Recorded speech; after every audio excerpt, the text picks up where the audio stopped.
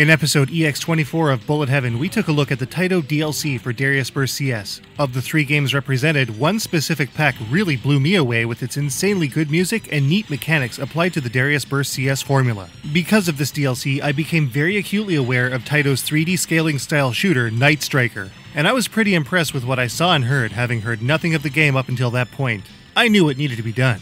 Night Striker originally saw release to arcades in 1989, with its first home version appearing on the Sega Mega CD in Japan from Taito in a scaled-back form. It would later see release to the PlayStation in 1995 as a much closer version to the arcade original by VING. Finally, in 1996, VING also released Night Striker to the Sega Saturn as Night Striker S. Night Striker S adds new features to the old versions of the game, making it more or less the definitive version. Let's take a closer look.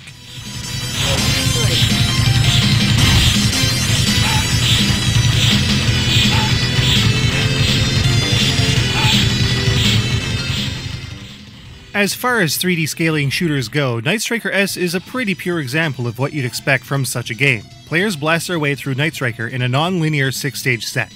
Ground and air-based enemies will appear as players barrel through each stage, and they must be dealt with using your main weapon.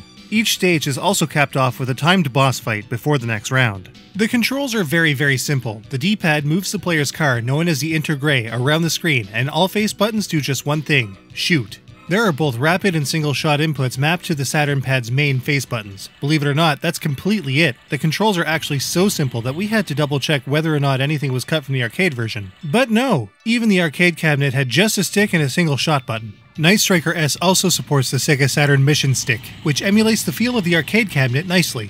Movement is very quick in Night Striker, maybe even a little too quick if we're honest. There will likely be a bit of acclimation required to get used to the movement speed of your sweet flying ride.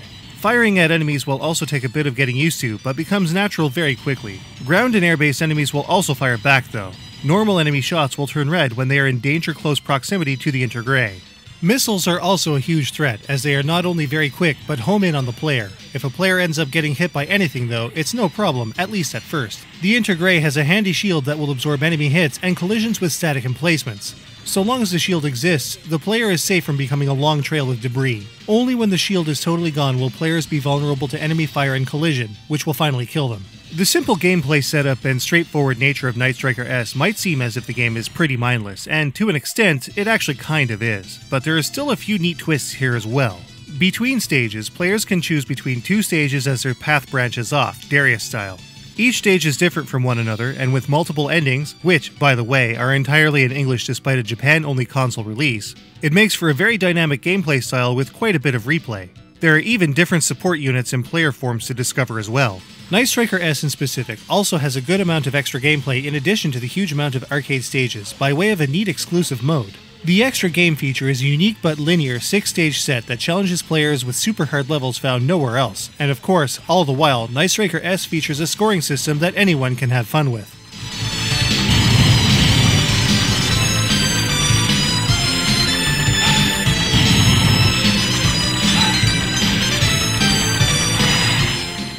The main scoring mechanics in Night Striker S are extremely simple and fairly rudimentary. This allows for anyone to challenge the game for a high score without having to deal with giant breakable chains or complicated actions or meddling. Simple and easy is the name of the game here. Enemy destruction will make up the vast majority of a player's score in Night Striker S. Knowing which enemies will appear where will definitely help, as will coming to grips with the twitchy aiming that the over-sharp controls boast. Players will also gain a sizable score through getting through as much of the game as possible. The longer the distance traveled by the intergray, the more points will be scored. The numbers are constantly climbing as the game continues, to the point that a player will get a score of almost 90,000 points before the game even technically starts. So obviously, the further a player can get without continuing, the better. The end of each stage has the potential for some decent bonuses as well. For each shield in the stock, players are rewarded with 100,000 points, so to have the highest amount of shield power at stage end, the better. In addition, a boss timer bonus is also awarded based on how high the number in the boss counter is. Once again, this number is multiplied by 100,000.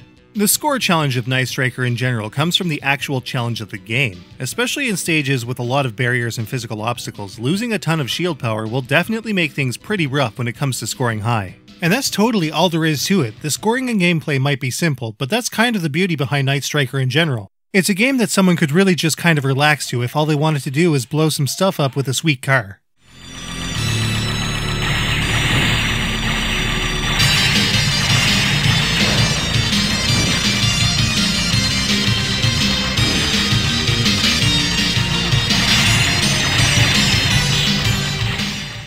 I think I have to be honest here, the main reason I became a little on the obsessed side of things when it came to Night Striker in general was the sick presentation that it sports. This is the first scaling 3D shooter we've taken a look at on Bullet Heaven, and while it has all the hallmarks of Sega's Super Scaler series, a series that includes Thunderblade, Afterburner, and Galaxy Force 2. The thing that put Taito's scaling game up over the top is simple. They have Zuntata. More on that in a sec. Visually, Night Striker would have been really impressive to play in 1989. There are a ton of elements scaling into the foreground, contextual effects like rooster tails on water as players race over it, and super smooth winding and dipping road effects that make the road-specific stages more believable. To get the game to look and feel as arcade-perfect as possible though, the frame rate is capped at 30 frames per second. But the good news is that the game never wavers and runs flawlessly to the very end, no matter how crowded things get. The details in all of the 2D elements in Night Striker are also pretty fantastic. Even when scaled back, these sprites look pretty clear. Debris from felled enemies will bounce around. The Intergrey morphs from Roadster to Hovercraft and back with totally different sprites, complete with flashing lights and glowing exhaust. Background shifts laterally when moving side to side. It all looks pretty sweet, if you ask us. Then there's the sound. Night Striker S doesn't really mess with a good thing. All of the original sound effects from the arcade game are present here, and while the sampling is a little washed out, they work really well. You can definitely tell this is a Taito game with the sort of effects that are used from game start to shots, explosions, and that extra telling boss alert. Even the voice samplers work really well here. But then there's the music, made by Taito's in-house group Zuntata. Night Striker has the kind of OST that really means business. There are some super slick pieces here, most of which are impeccable. Again, the sampling is a little washed out and harsh, but they are exactly the same tunes as those in the arcade original. And believe it or not, for the time of its release, I would be so bold as to say that any track arrangements wouldn't have done these original ones justice. The arranged tracks in Dariusburst CS were mint though. Rounding out the presentation, a Sega Saturn exclusive CG movie has been added to the mix, giving players a look at the Intergrey in all of its 3D glory, with a weak arranged piece to accompany it. Looks like we were right. Meanwhile, a clean, simple UI and an all-English story from beginning to end makes this game very import-friendly. So, just how does Night Striker S stack up? Let's take a look.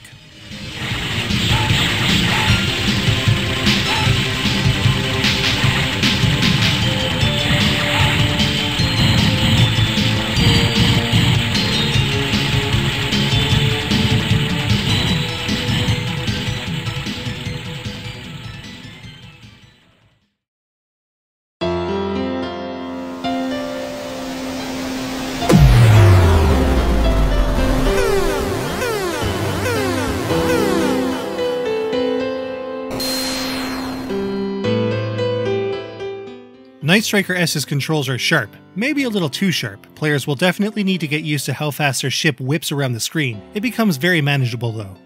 Night Striker S has a very accommodating challenge factor that makes for a very approachable game. Extra difficulty settings also exist in the options menu for players that want a little more bite. Night Striker S not only has a plethora of stages on a branching Darius-style matrix, but also an exclusive Saturn-only mode. The simple scoring system also allows for some decent score chasing.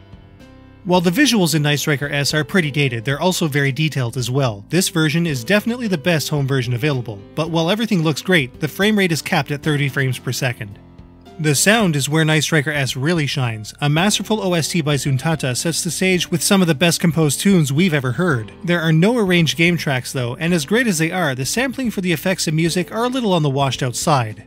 There isn't a lot to say about the ingenuity of Night Striker. It's an extremely basic game that doesn't do much to innovate past what Sega had already been doing before with its Super Scaler series. But the Darius-style stage progression is still super cool, and the extra features in the S version make the Sega Saturn version the one to get. This was a game that I gotta say was one that was worth the wait. Everything came together super well here, and with such an approachable gameplay style, difficulty, and awesome presentation, this is one title game that fans should not be without. Especially with its exclusive extras. Night Striker S gets a 4.25 out of 5. Night Striker S isn't terribly expensive these days, but it's much higher than you'd expect. The S version goes for around about $100 in complete condition on a good day, mostly because the Sega Saturn seems to be riding a crazy popularity roller coaster these days. Spineless versions can go cheaper though. But if you have a Mega CD or PlayStation, you're set. Even though it doesn't offer as many extras, the PlayStation version should play just as well, and it can be had for as little as $25. Meanwhile, Mega CD copies clock in at about $40, which is probably worth it for the soundtrack alone. Any way you slice it, this is one game you need in your collection if you like scaling shooters.